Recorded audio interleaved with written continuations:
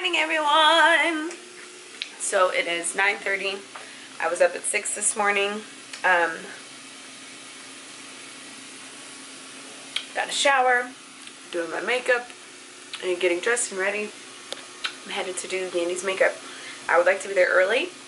They said 10:45. I'm probably gonna be there at like 10:15ish, just because I feel like that'll give me time to like get in there and get set up, and get organized, relax, calm my nerves, get set up, and all that good stuff.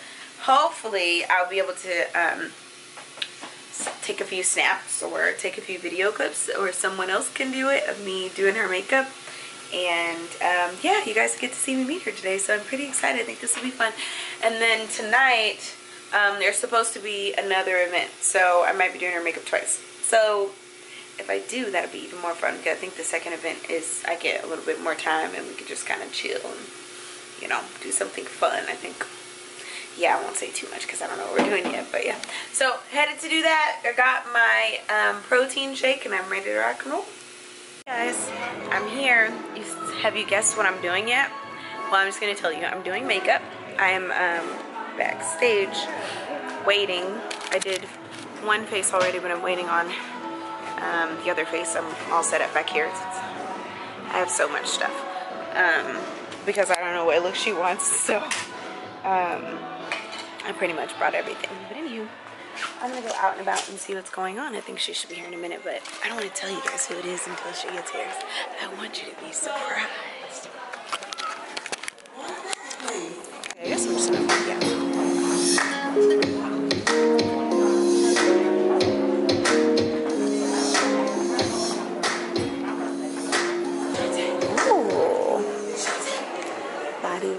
So, hello and good morning again, everybody. I just want to introduce one of our panel panelists, Miss Kim. She's an entrepreneur. She has a little group home. How cute is that? Oh, that's so cute. And everything. So, she is going to bless our food for us, and then we will be served brunch. That's gorgeous. Some jewelry. Hello, Kansas City. Here on today to be here with a lot of great, awesome, fabulous-looking women. Oh, that's good in here. To be a part of this program on tonight. So I hope every time I show up anywhere.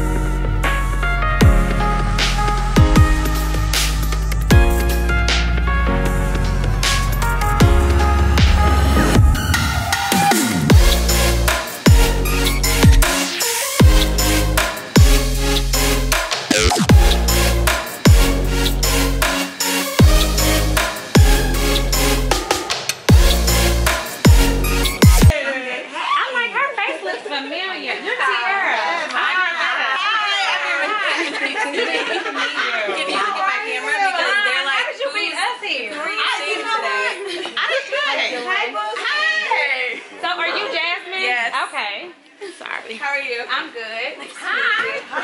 How are you? I'm not. Hi. Hang it up. How are you? Okay.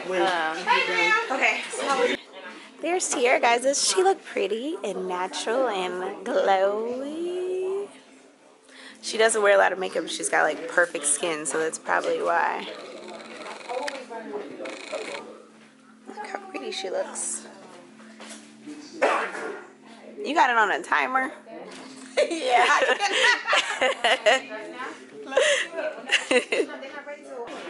Wait, are you a soror? AKA? No. Delta? Yes. I'm not a soror. I don't know why I thought you were. Really? I feel like People always think I'm AKA. When I was in college, I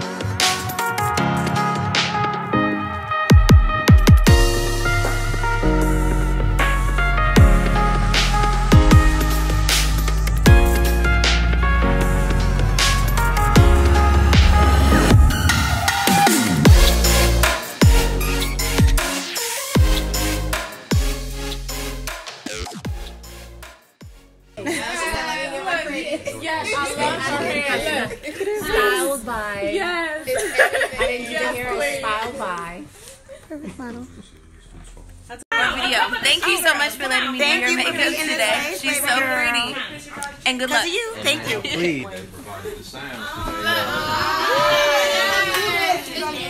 I got one on all 4 of these phones. Okay. Now no bag. Who it is? It's Tori. Vlogging? Yep. I had Yandy on the video earlier.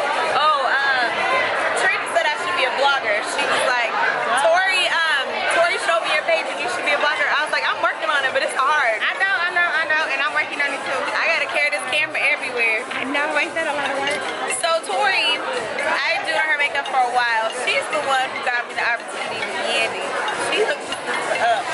As y'all can see, Jasmine didn't have time to get to my face today. I told you to come in. I can't do that. She was like, I had to do my face myself, y'all. So it's a little plain.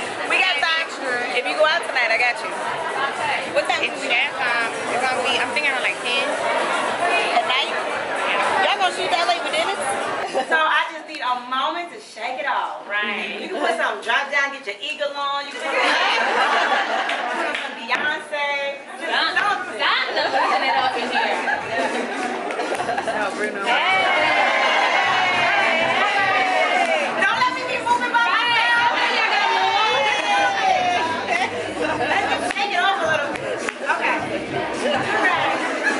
Mothers, and these are things that happen in real life. It's just that there's not a spectacle on your life. There's not a camera on yours. Exactly. So people are so quick to judge, but if that same camera was pointed at you and your family and your lives, we're dealing with a lot of the same things. You know, and people say, oh, I would never, how could she? Oh my gosh.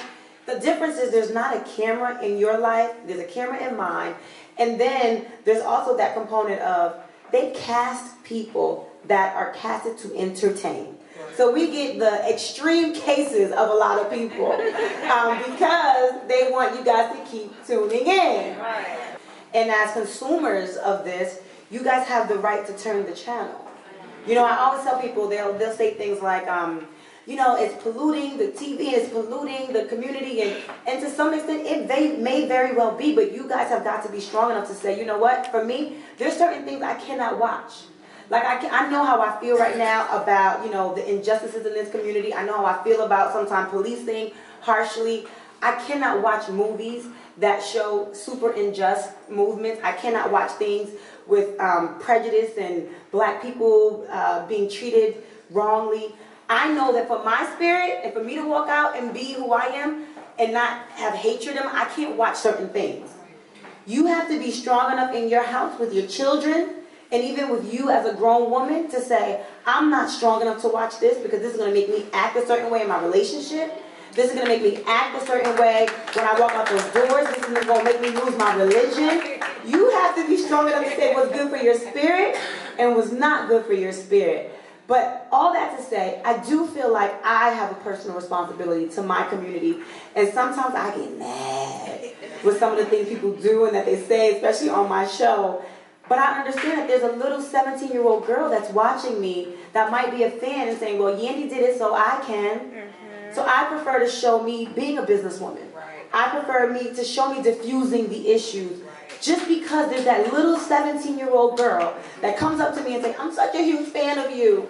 And I want her to be a fan of something worthy. Exactly. You know, I feel like when you die, who you are shouldn't die with you. Your legacy should live on.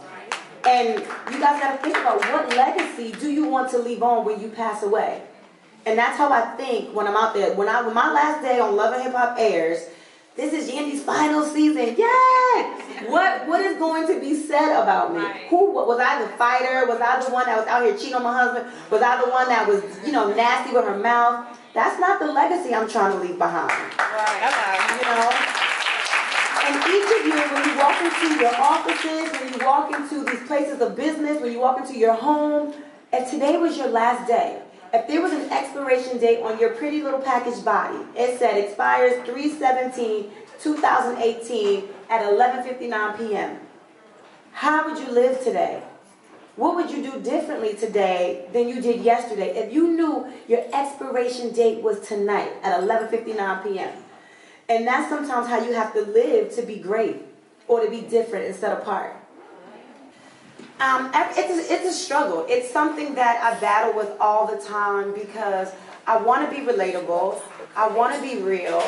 But I know that God is watching, you know, and I don't want to be so different that people just feel like I think I'm above them or I'm not relatable. So it's a balance, and every day I'm struggling to be more spiritual. I'm struggling to be more faithful. I'm struggling to build in my relationship with God. I read a lot of books. I'm reading a book right now. It's called The Power of the Holy Spirit, and it helps me stay balanced. You know, we live in a secular world, and this is kind of the norm is to be unsecular, ratchet, hood, whatever it is. The norm is to curse. The norm is to, you know, have multiple men you deal with. That is the norm in our society right now. But I feel like I've been given an opportunity to redefine the norm. And it's a huge responsibility. And sometimes I feel really pressured, and sometimes I feel like I have to do what's right all the time. And it's hard to have that pressure on your back. It's really hard. But every day I'm just trying to be a better me. You know, I feel like I'm good, but I feel like tomorrow with growth, with work, with molding, with going through stuff, because Lord knows I hate the pain of growing through stuff, but I feel like it's molded me and it's helping me because I've been going through a lot of stuff, but it's helping mold me into who I'm supposed to be so that I can be great. I'm good today, but tomorrow I'm going to be great. Turn to your sister and say, I'm good today, but tomorrow I'm going to be great. And that is the truth, honey. We're all good today, but tomorrow we're going to be great. So embrace that struggle, embrace the judgment, embrace it all because it's shaping you and it's molding you. I read something that said, I hope I get this right. It said, the most coarse paths lead to the promised land, and the highest, roughest mountains lead to the best views. So we have to go through it, right? We got to go through those rough patches. We got to keep climbing that mountain. We can't stop because once you get to the top of that mountain, and you don't want to climb that mountain alone. You want to take your sisters with you, your family with you. You want to be at the top of that mountain, and you want to look over and see that view and understand all of its amazingness. That's it. I hope I answered your question. Okay,